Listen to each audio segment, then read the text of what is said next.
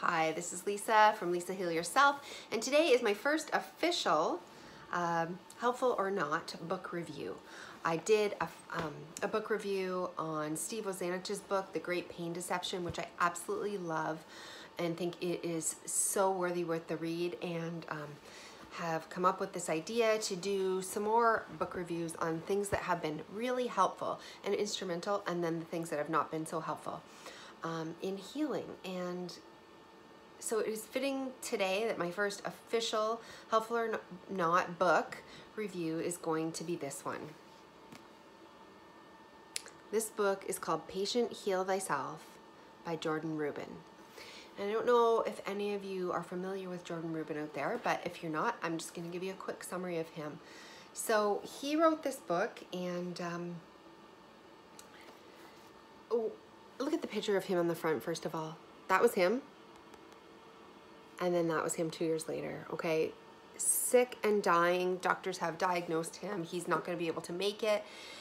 And he healed himself. And, you know, this is the only reason, probably, you know, what got me started on my journey, and also what got me to this point, and also why I'm talking to you now on this YouTube channel, and even why my channel name is Lisa Heal Yourself, okay? It all stems from Patient Heal Thyself right here. And okay, so I'm going to take you back. I'm not going to go deep into my story, but I'm going to take you back. You know, I was alone, away on the other side of the country, actually a different country from my family. I was in a rehab detox facility, so sick, unable to speak, talk, walk, see, think clearly, do anything, pretty much ravaged, crying, screaming all day long. I mean, I was at the depths of being able to stay alive or live, being in excruciating physical agony with over 200 symptoms ravaging my body, and basically just crying and begging to die. You know, I will review that facility at one point, but that is not what today's review is about. So I want to keep it light after that downer of an intro. Anyways, when I left that facility, I was so sick, and I did manage to, I pulled this book off the shelf in the facility that I was in. It was they had a bookshelf, like a library of different books and stuff, and I pulled this book off the shelf, and I tried to start to read it, but of course I couldn't read. I couldn't grasp the sentences, but I put it in my room in one of my drawers, and I was gonna try to read it every day, but I couldn't, and I was, you know, I wasn't in the right frame of mind. I couldn't read it. It couldn't help me. But I couldn't even pack myself up to leave that place. And when my husband packed everything up of mine, not realizing that it belonged to the place, he put it in my bag, and I ended up bringing this home with me. So yes, this was a stolen book. But anyways, I'm not planning to ever give it back. I love this book. So yeah, I put it in my bag, and some point later, you know, maybe it was a year later, when I was actually able to go through this book and start to read it. And it was the first story, and it was the first person who ever gave me hope, okay? And that is so important when you're chronically ill. You need stories of hope. Now, I'm just going to tell you a little bit about Jordan Rubin. I've just pulled up his website, but for those of you who don't know him, you know, he's a natural health expert. He's been on many, he created the line of supplements, Garden of Life, and back when they were super popular and he still owned them, I was buying those as my only supplements, like back, you know, maybe 5, 6, 7 years ago, whatever. That was my go-to brand of supplements. And he's also, you know, been an expert on health. He talks sometimes with Dr. Axe on Josh Axe's channel. He's done many things, including written this book and, of course, his other books. But I'm just going to read quickly from his webpage. Jordan Rubin is regarded by many as one of the most respected and beloved natural health experts in America. His battle and triumph over Crohn's disease has resonated with millions around the world and is one of the most dramatic natural health stories ever told. Agree. he basically, he founded Garden of Life.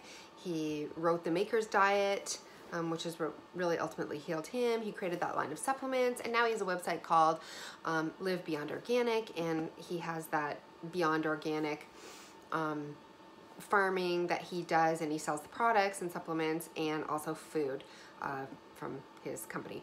So anyways, without getting into too much about Jordan Rubin, and you know what, which is really funny, if I had stumbled on him today, sometimes when I watch him now on, like, he'll be on the Natural Cures for Cancer with Ty Bollinger, or as a speaker, or on some expert panels with some, you know, whatever topic about natural health, he'll be on them, or even with Josh Axe, or even whatever. Sometimes, and when I read his books now, when I've gone back and read this book over, it can come off as very markety, meaning he's pushing his own products, he's pushing his own supplements. And today, had I found this book, I probably would have ignored it and him, because I don't like people who sell their own products and supplements, because I think, you know, there's something in it for them. They're trying to gain something. It comes off as marketing sort of and schemey, and it just rubs me the wrong way, especially in this natural health world. But if that's how you've ever you know, seen him and thought of it, I like to urge you to think differently. And it's definitely worthwhile to read this book, because even the story, I mean, I sat with this book and I would just read his story over and over, and the story gave me such hope. I mean, all the parts where it says, like, you know, everything that you have to drink and do and eat, and the supplements and the whole line, and it pushes his whole line, which, you know, comes off to me as, you know, trying to make money, just being honest, and I like to tell it how it is. But there's something very special about Jordan Rubin and this book, regardless that he sells his products. And I believe he's got good intentions. He comes from the heart, and I really believe someone having been there actually does want to make a difference. And yeah, he wants to make money off it, and so what? So what? Let him. Like, all the power to him, as long as they're good, top of the line products. And he is giving out the information as well for free, and he's, you know, he's lived it, and I really believe he has a good, kind heart, and he wants to help people and see them heal. And so this book, you know, when I was just like in the depths and on the ground begging God to take me or die, and not knowing whether I was going to live or even see my children grow up, I would read this story over and over. This is going to make me emotional, this very first review, because his words kept me going. They gave me hope. And I'm so glad I found this book for so many reasons. So anyways, I'm just going to open up this book. The dedication I must have read 1,000 times. And as I read it, the name of, or the title in his book is Patient Heal Thyself. And I remember laying in bed, like, or on the floor, and just like be sobbing and think to myself, Lisa, heal yourself. Lisa, heal yourself. Lisa, heal yourself, over and over. When I finally did make this channel, it was fitting that it was called Lisa, Heal Yourself, because I uttered that words to myself over and over, based on the fact that his was Patient Heal Thyself. I just said over and over to myself, Lisa, heal yourself. Lisa, heal yourself. Lisa, heal yourself, over and over and over. And so, yeah, it inspired the whole name of this channel as well. So his dedication, I probably read 1,000 times. To all the people afflicted with illnesses that leave them fearful and hopeless, and who suffer needlessly and don't experience the abundant life we were all meant to enjoy. This book and my prayers go out to each and every one of you. Isn't that beautiful? I mean, that just touches me right here. And his story, I mean, I won't ruin it, because I do want you to buy the book, but it resonated me because I was there. I wasn't getting better. He went to, I don't know, I can't look in here, but he traveled all over. He tried so many things. He was diagnosed with all kinds of things. The litany, just like I was. He spent, you know, hundreds of thousands of dollars, just like me. He traveled all over, just like me. He resolved, and he wanted to be healed. He wanted to. He never gave up that hope. And even at his very worst, he had his mother take that picture of him when he was standing there, and he just vowed to himself that one day I will be better. And you know what? He was. And that's so inspiring, and it's so amazing. And if anything, let stories like this give you hope. They're worth the read. You know, they are worth seeing what the power of the human spirit can do. So, yeah, his story is just so dramatic, and it really resonates with me. So the one thing that he said in here was, improvement didn't come immediately. I had some Herxheimer reactions. I had, you know, things didn't go well all the time. But, I mean, for him, he attributed it to this black, like, powder that he, tar-like soil that his dad had gotten him, and ended up being one of a probiotic strain in there that he feels helped him regain his health. But when I actually reread this story, I'm not sure that it was the powder. I mean, he attributed it to the powder, and maybe it was. But it was also like he had moved, he had started a whole new diet, and he chose life instead of illness. He chose to focus on healing instead of focus on dying. And that's powerful. So with or without the black powder, with or without the supplements, he chose to live, and he chose to focus on living, and he chose to focus on the improvements. And you know, he moved, he was in a camper, he was in a van, he slept, you know, outside, and he was by the beach, and he was breathing in the salt air, and there's so many things that could have contributed to his health and healing story. I'm just going to read you this part. So he says, looking back on my illness, I think the one thing I and others missed most about my old self was laughter. I didn't laugh very much when I was ill.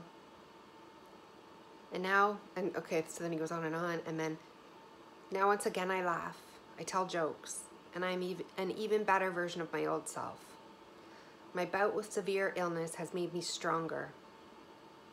Much like the story of Job in the Bible, the Lord had restored what was taken away and multiplied it more than I could ever have imagined. So, I mean, we don't think of things like laughter, do we? Like laughing, and how important that is, and how much we take it for granted. And when you've cried and suffered, laughter seems so far away. It seems like it will never come. But it will come. It will come. It has come for me, and it came for him. And it feels so good to be able to laugh and to smile.